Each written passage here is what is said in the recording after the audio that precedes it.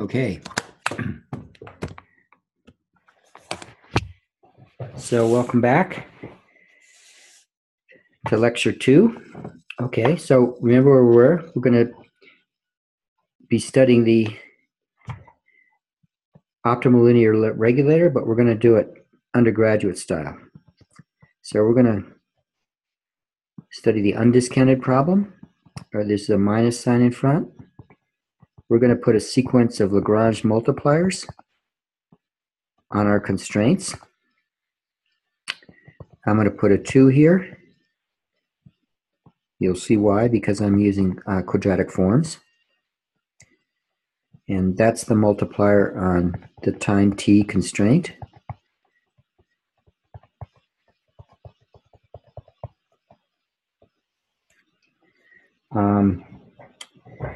So let's get our first order conditions. With respect to ut xt plus 1,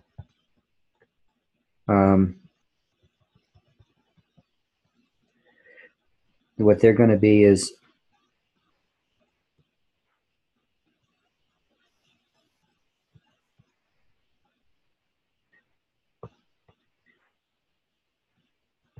q. We'll use a linear algebra again. There's a Lagrange multiplier. That's going to be for all t greater than or equal to 0. Then we're going to have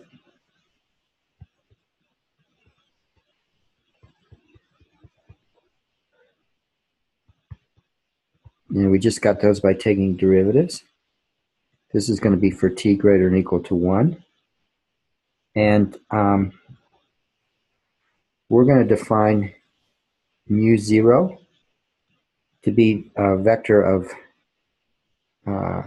shadow prices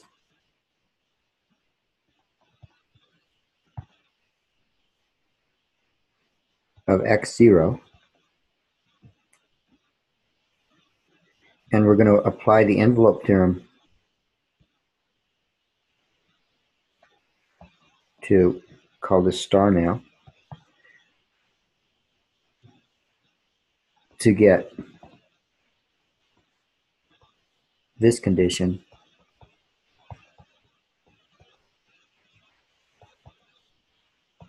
at t equals 0.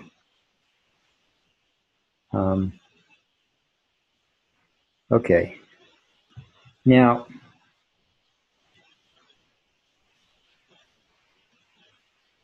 if you study earlier in the chapter, there's a section.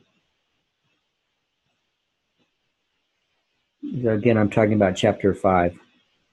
It's section 5.4, and it's entitled Shadow Prices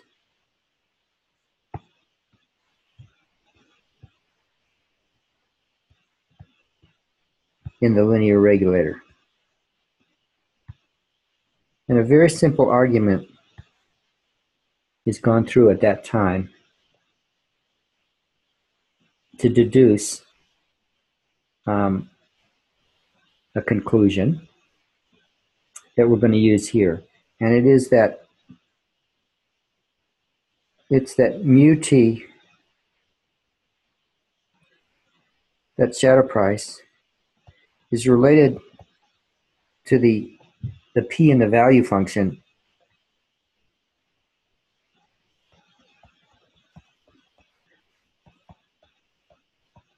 that we derived last time by this equation. So, and furthermore, that's identifying pt, mu t, as the gradient, well actually, 2 mu t is the gradient of the value function. And I want you to go through that argument by yourselves. Okay, so there's going to be, just in the background,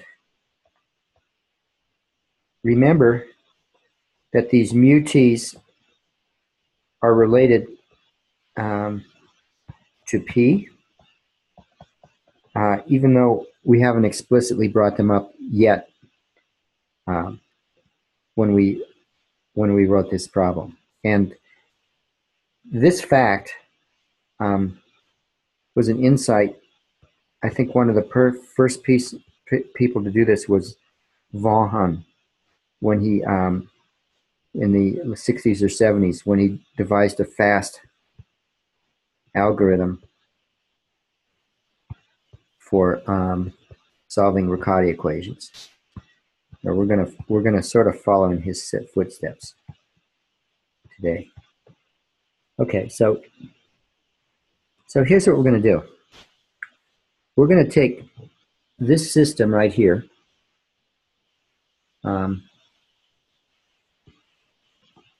and we're going to be working with this system. And what we're going to do is we're going to go through these steps. We're going to solve for ut as a function of ut plus 1. That's going to be our strategy. And substitute into the law of motion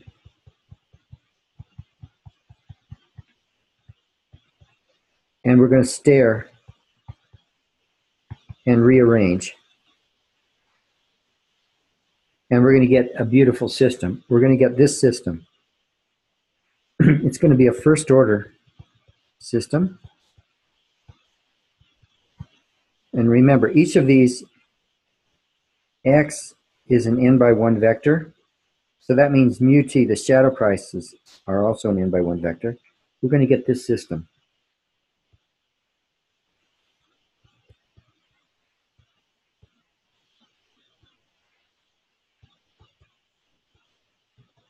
And in particular, this L matrix, this is just simple algebra, little linear algebra. Turns out to be this.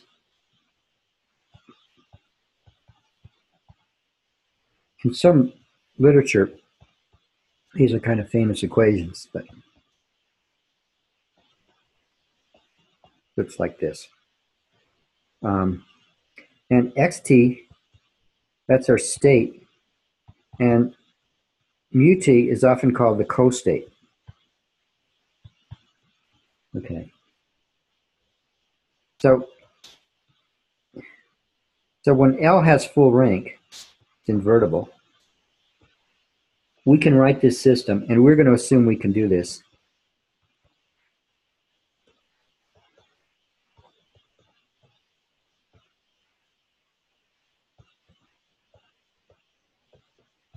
And if you just do a linear algebra, this M, that's that, it has this form. There's no reason to memorize this, but we might as well write it down.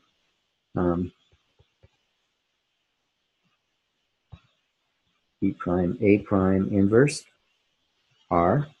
So we're going to have this partition matrix minus A prime inverse R. And then here we're going to have minus B,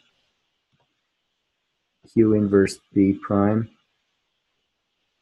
A prime inverse, and we're going to have A prime inverse. That's our matrix. This matrix M. And so here's what we want. I keep using the equation. I'm going to call this star again. I'm recycling star. So here's what we want. We want to solve the difference equation system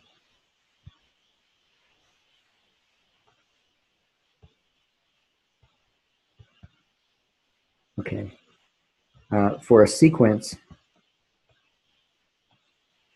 xt. That's actually what we're after. I'm going to start from 0 that satisfies our initial condition. whatever is given. And, okay, now remember our little lecture on stability, and we want limit as t goes to infinity of xt to be 0. We're going to impose stability. This is the counterpart of a transversality condition. The logic that we use to get it is the stability argument we went through in the last lecture. Okay, so that's what we want. And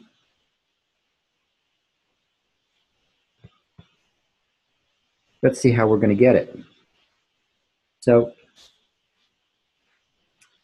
now I want you to look at the lecture, and I'm going to sort of guide you through this. There's some magic properties. So we're going to stare at M. Here's the way this is going to go. And we're going to use some linear algebra.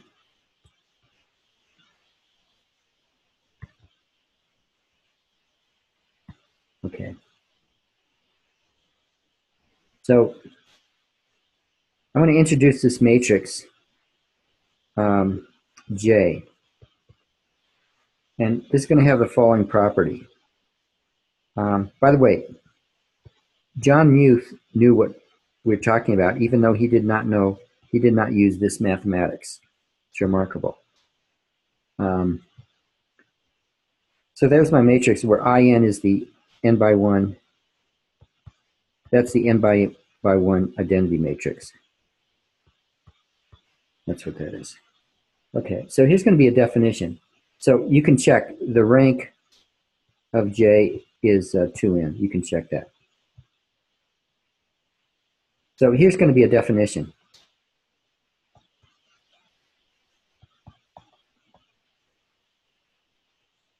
A matrix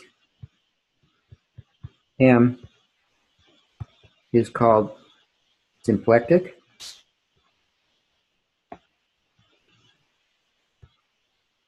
Symplectic.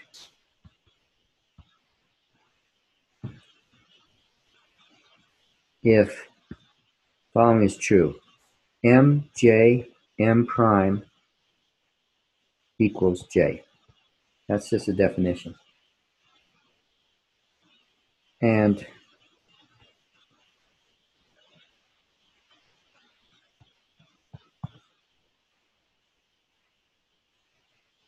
fact, the matrix M defined in is symplectic. That's just a fact. And how do you prove that? Just multiply it out. Just verify this equation. That's how you do that.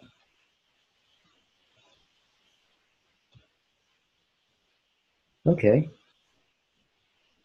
Well, that just seems like language.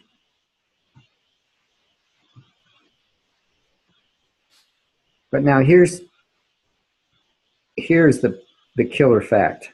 I'll call this killer fact. The eigenvalues of a symplectic matrix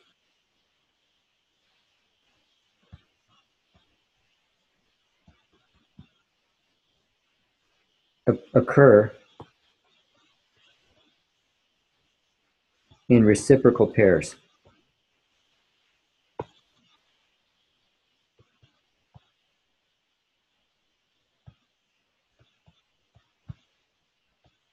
And what that means is, that i.e., if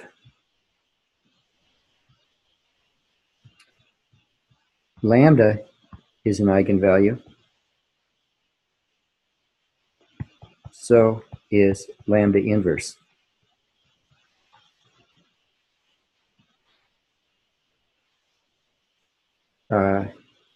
Consequence, roughly. half the eigenvalues of M are, I'll call them stable, meaning lambda less than 1, and half are unstable,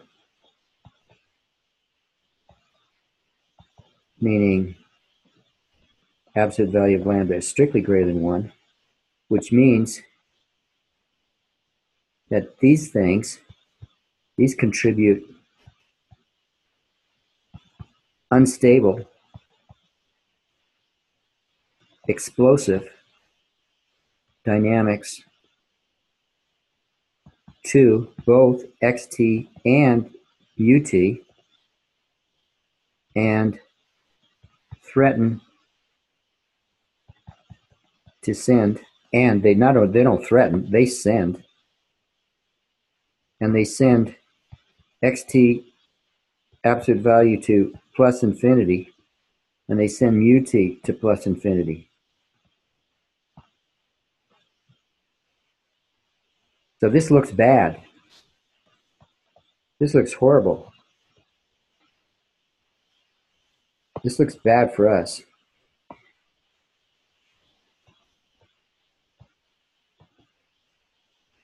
And this used to be called, this actually had a name. It's so bad, it used to be called the Hahn problem. Frank Hahn, the great British economist, viewed this as a problem in the economic dynamics. Because we want, remember, I want a solution of the, see, this system here is just our first order conditions. We've just rearranged all the first order necessary conditions. Star is just the first order necessary conditions for our dynamic system. And we want to solve it for an optimum. But in our strategy, we told you what the strategy, what we want to solve the difference equation star for a sequence that satisfies x0 and that's stable. But the fact that the matrix M is symplectic and that its eigenvalues split equally between positive and between values strictly greater than 1 and strictly next than 1 means that almost all of the solutions of that equation are unstable. So we want xt to be going to 0, but almost all the solutions of that, now I say almost all solutions violate this. So almost all leaves a little bit of hope. So the beautiful thing is it's going to turn out there exists a unique solution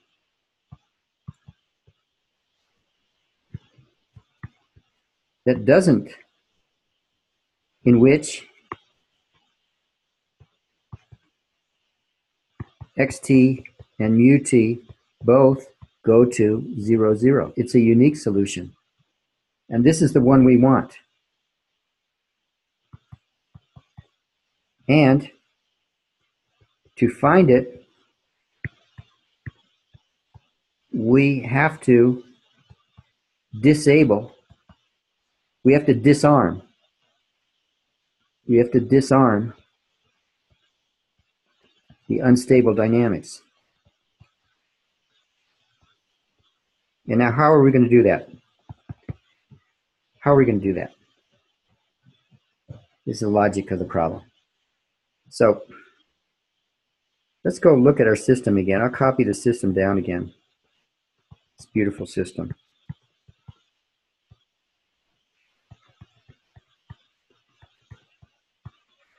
And now let's stare at this system. This is true for t greater than or equal to 0. And we have one initial condition. We have x0 equals x0 bar given.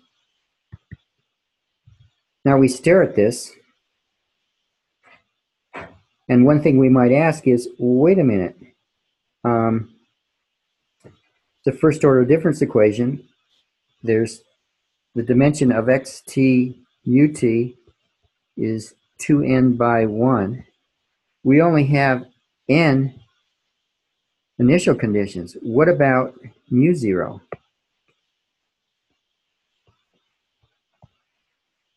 So mu 0 is free. We have to determine it. I'll just say we get to choose it.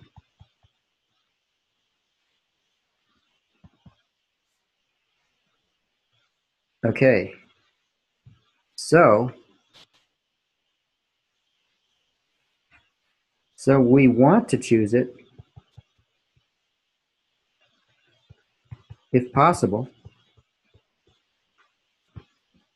in a way that disarms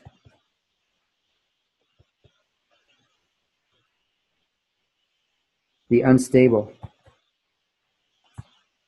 eigenvalues. That's what we want to do. So the question is, can that be done? So the phrase is, seek and you shall find if you don't seek for too much. So the answer, the remarkable answer is, setting mu 0 equal to p x 0 disarms the unstable dynamics, where P solves the algebraic matrix Riccati equation.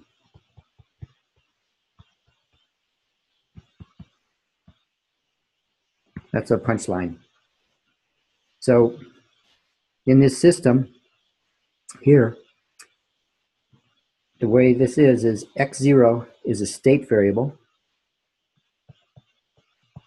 And the way some people, like Nancy Stokey, might say this, mu 0 is a so-called jump variable. We must choose it.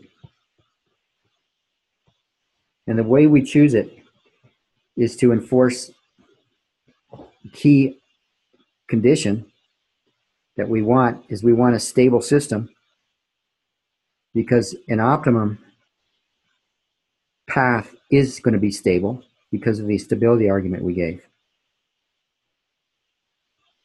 And then I'm asserting that this is the way to choose it.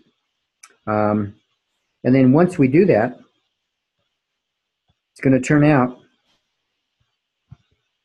if we set mu 0 equal to p x 0, it turns out that system star will imply a couple nice things. It'll imply that xt goes to 0 as we want, and it will also imply that mu t is always just pxt. So those are nice properties. Now, what's our proof strategy going to be? So the proof is in chapter 5, and the best way for you to digest the proof is just to study it at your leisure. I'll just sketch this and show how it's going to go. The key weapon is going to be something called assure, S-C-H, S-C-H-U-R, decomposition of M. And you can look up what assured decomposition is in Wikipedia or MATLAB or Python. MATLAB and Python have nice programs that implement this. Okay, so here's what we're going to do. Here's a quick sketch. We're going to I'm going to go quickly over this because I want you to study this on your own. We're going to rewrite star as this, where in an obvious notation, we're going to stack. We're going to see this later. We're going to stack this to be xt mu t.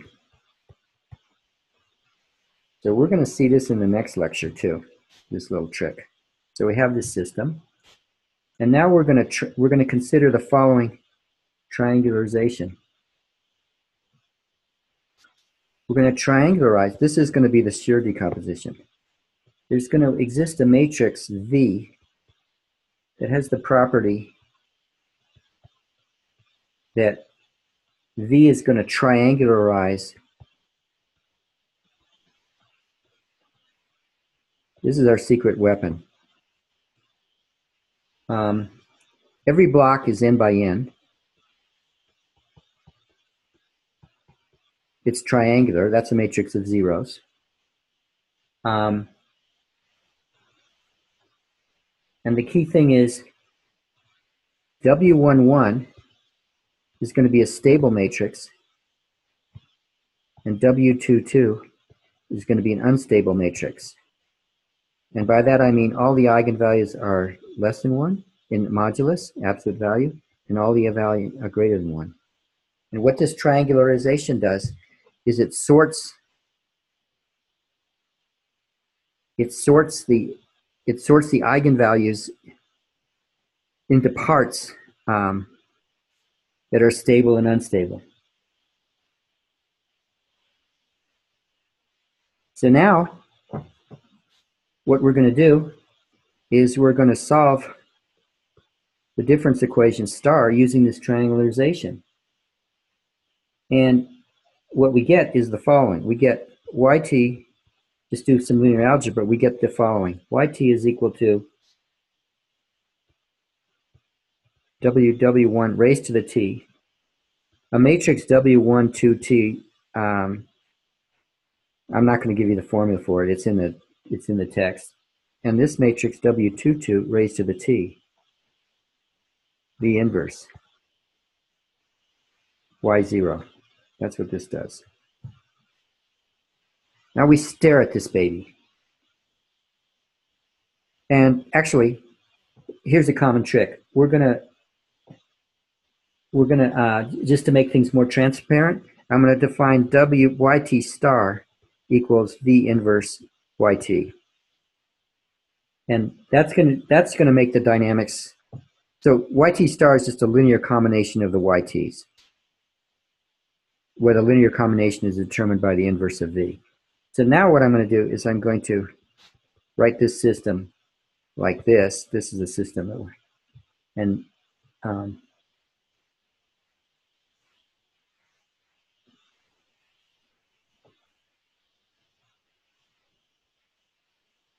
okay. So now I'm going to write this system like this: y1 star, y2 star. That looks like this.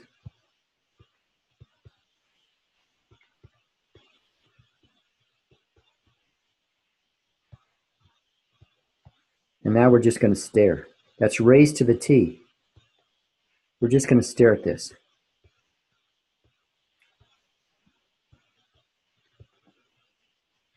Actually, when you're proving theorems or trying to understand something, you do a lot of staring. Cup of coffee, walk around. This is one of these coffee things. So you have this thing, you say, okay, I did some work. I did this symplectic thing. What did I do? M, shear decomposition. I just did two things. And then I got this. Now I stare at this. Okay, this matrix, all of its eigenvalues are converging, are strictly less than 1. So this is a matrix of stuff converging to 0. This is a nice bounded matrix. Well, this matrix isn't going to cause us any trouble. This is a matrix where we have components converging. All the components are converging to, in absolute value, they're converging to plus infinity. They're blowing up. Fine.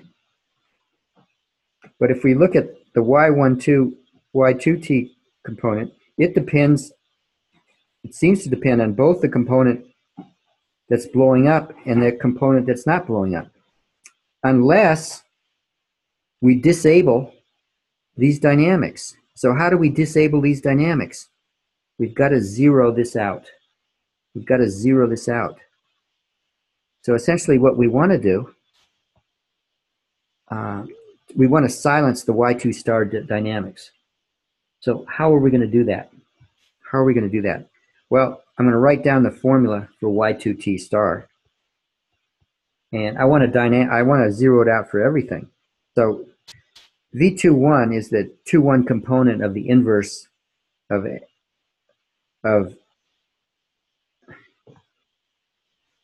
V21 is, I'm going to partition V inverse. I'm going to partition V inverse. And this is going to be the 2-1 component of it. So if you look at our definition, V Y2T star is going to be that. If we just go back and look at the definition of Y2, where we defined, oh yeah, it's right here. So I'm going to take V inverse and I'm going to partition it into V 1 1, V 1 2, V 2 1, V 2 2. I just do that, and then you'll notice I'm just reading right off of this the definition of Y2 star, and I want to. What do I want to do? I want to set it to 0. I want to set that equal to 0. So to set that equal to 0, I'm going to set mu 0. I want this for all t. I'm going to set mu 0 equal to, well, minus V22 inverse V21 times x0. This is going to, and that's going to also, you can check it out, that's going to imply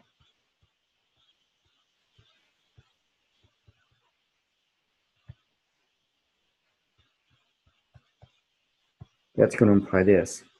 But this works. This stabilizes, and it disables the unstable dynamics. And now some magic has occurred, because I told you earlier that it's going to turn out that mu 0 is P x0.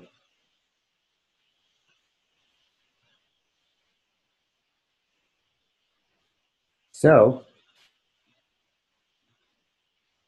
it's going to turn out that P is equal to minus V22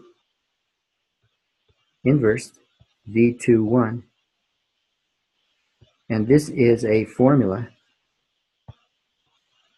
This uses the Schur decomposition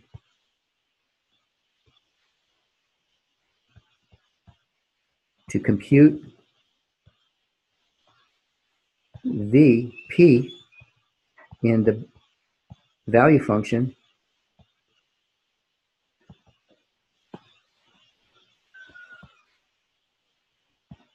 without, I'm going to put this in quote, without solving the Bellman equation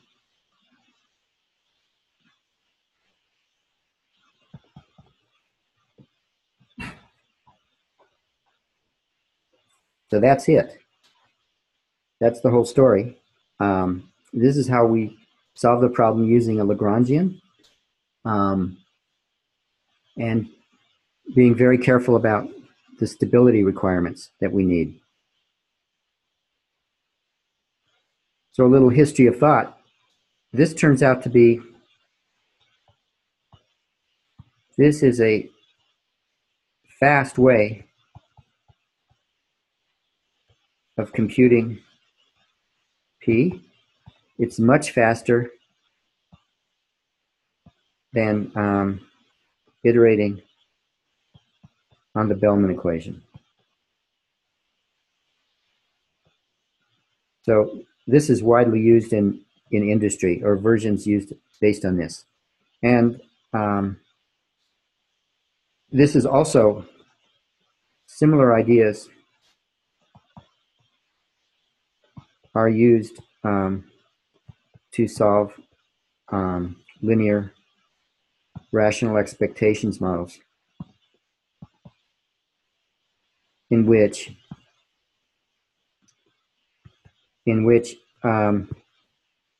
half the eigenvalues I'm going to write this satisfy lambda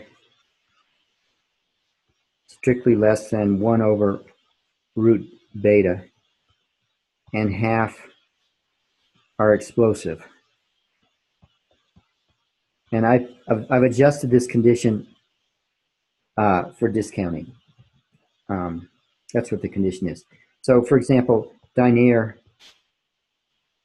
and Sims's GenSys use such an algorithm. And it's all based on the Shor decomposition. They're all based on the Shor decomposition, or something equivalent.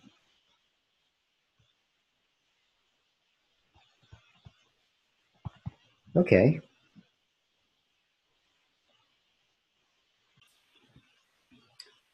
So these ideas are very powerful, and we're going to use them in the next lecture. We're going to see them in the next lecture to, when we come to studying for the first time in this course, representations of time inconsistent optimal plans.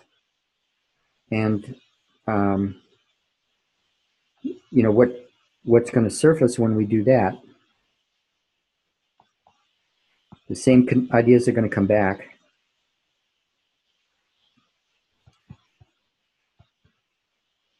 There's going to be something, the thing to watch for is watch for the counterpart of setting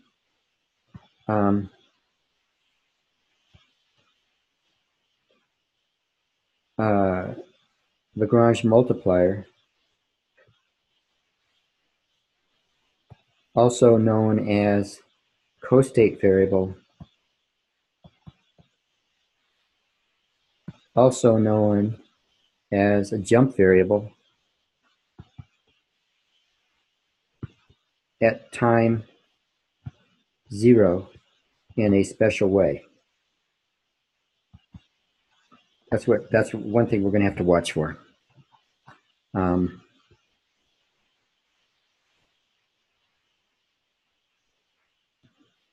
So the ideas that we talked about are going to come back and make an appearance in another context where we might not expect them. Then I want to just conclude this little lecture by coming back and talking about the Kalman filter. So here's what I want you to do. I want you to rewrite the equations for P, J, and Fj. So I'll leave some space to rewrite them here and here. Because last time I asked him if they reminded you of anything, and then I'll come back to that in a minute. So here's from last year with Tim Cogley. Here's his beloved state space representation, where here's one popular way to do this. This state space, Wt plus 1, everything in sight's a vector. This is normal 0i. Vt is normal 0r. That's a covariance matrix. This is a state. It's hidden. These are observed, called the so-called observer equation. So this is an example of a linear Gaussian hidden Markov model. So you could check this. Xt is a Markov process. Check the conditions. yt is not Markov. So this is called a state space representation. So here's what we want. We want, for a variety of reasons, we're going to define a history of observations. What is observed at time t is a history yt back to y0. That's what's observed at time t. And what we want is to compute x hat t plus 1, which is the conditional expectation of xt plus 1 conditioned on yt. And, to complete this system, if we just wrote this down, Cogley would get really upset over this. There's an initial condition which is also unobserved, but it has initial mean x0 hat, and it has initial covariance x0, sigma 0. So this is how we initiate this system. So now we filled in an initial condition, and this system runs for t greater than or equal to 0. So this is the Kalman filtering problem. This is what we want, where that's the history. And the answer to this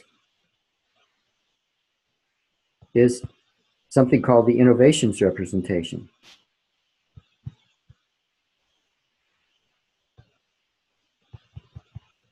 And beloved to Cogley and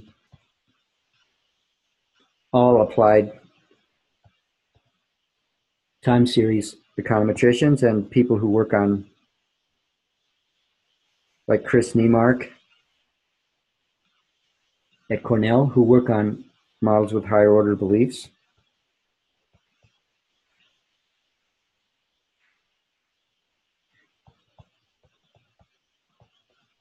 This is a recursive formula starting with x0 hat given. It's a recursive formula for this object. And the formulas are the famous formula for the Kalman gain.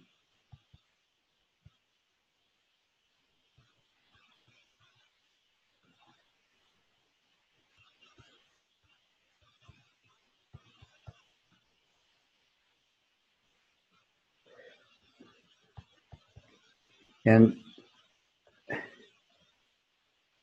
the famous formula for the law of motion of the state covariance matrix.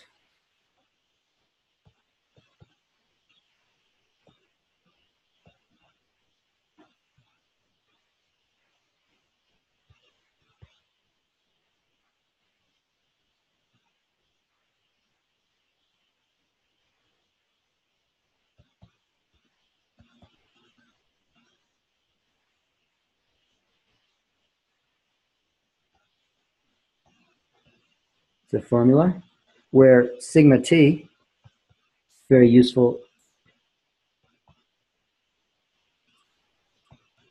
It's the covariance of xt, the covariance matrix of xt around its best estimate. So Cogley derived that. And the way you derive it is you run a regression. You run population regressions. Cogley probably said you use Bayes' law. In this context, that means run regressions. So there's our answer. Now, what I asked you is before, do these two equations, well, now I'll ask you, do these two equations here remind you of anything you saw in last time's lecture? And then the other thing is, are they the same as what you saw in last time's lecture? And I hinted before that the answer to the first question is yes, and the answer to the second question is no. So let's fill in what we got last time. We would have gotten this equation.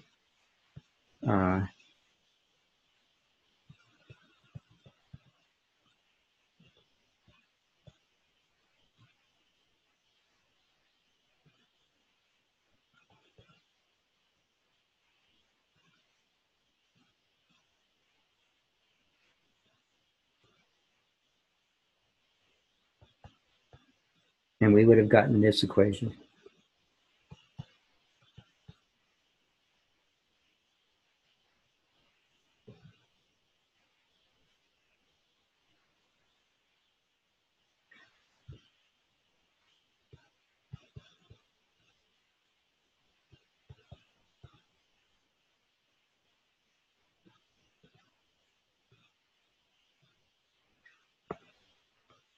Here we go. Bear with me.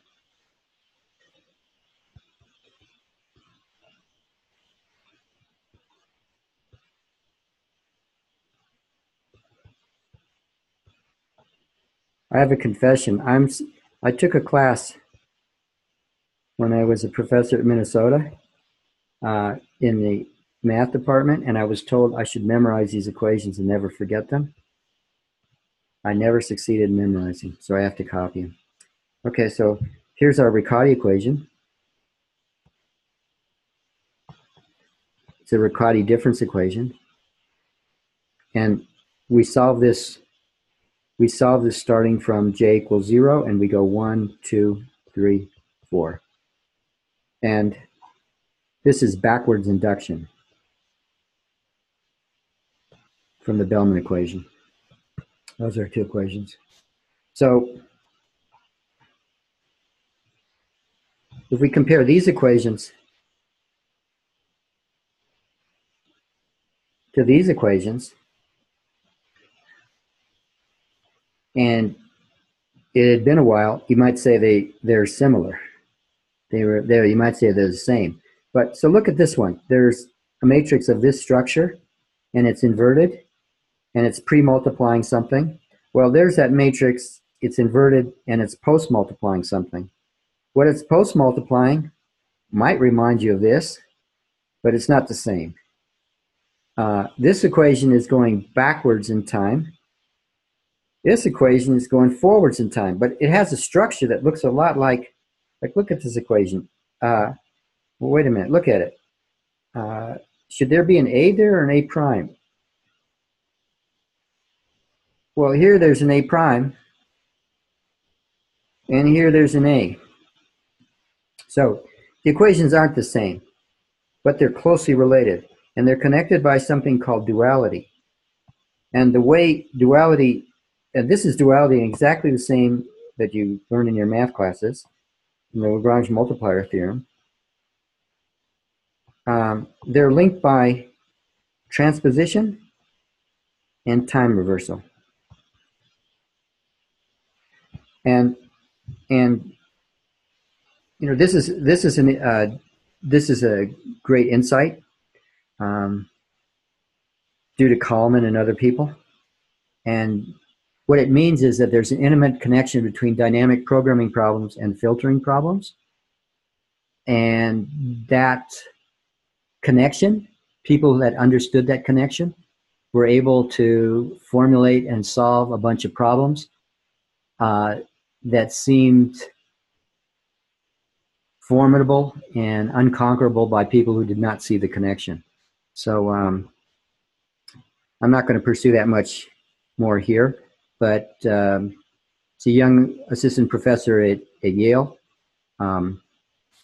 who has pursued it. So I think that's going to be enough for this lecture. Thank you.